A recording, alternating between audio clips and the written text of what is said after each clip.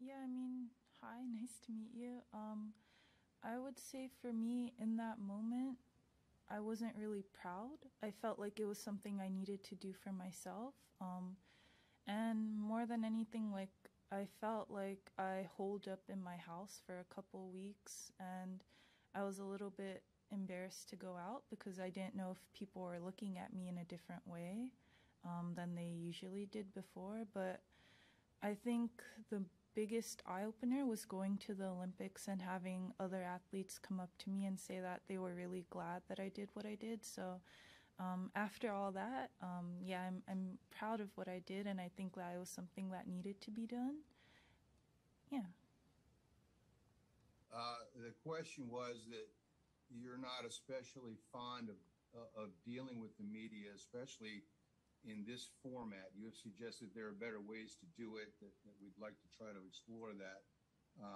My question, I guess, was you also have outside interests beyond tennis that are served by having the platform that the media presents to you. My question is, how do you think you might be able to best balance the two? I mean, for me, I feel like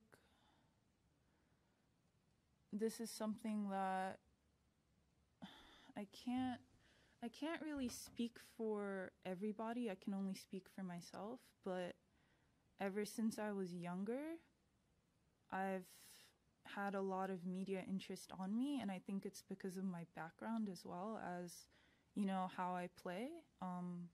Because in the first place, I'm a tennis player. That's why a lot of people are interested in me. So I would say in that regards, I'm quite different to a lot of people, and I can't really help that there are some things that I tweet or some things that I say that kind of create a lot of news articles or things like that. And I know that it's because I've won a couple Grand Slams, and I've gotten to do a lot of press conferences that these things happen. But I would also say, like, I'm not really sure how to balance the two. Like, I'm figuring it out at the same time as you are, I would say. Okay. Thank you, Paul. We're going to do 4 more questions, or 4 more journalists. We're going to go Courtney, Jeff, Stuart, and then Ben. So Courtney, please go ahead and state your name and publication, please. Thank you. Courtney Nguyen, WTA Insider. Hello, Naomi. Hopefully it's okay if I ask a couple of tennis questions. The first one is just how the training has been and how your preparation has been for the summer hard court swing. And the second one is just related to your tweet over the weekend, related to what's going on in Haiti.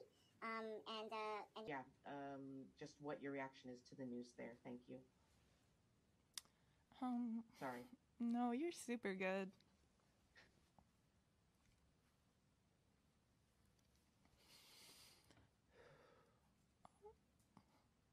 Okay, I think we're just going to take a quick break. We'll be back in one moment.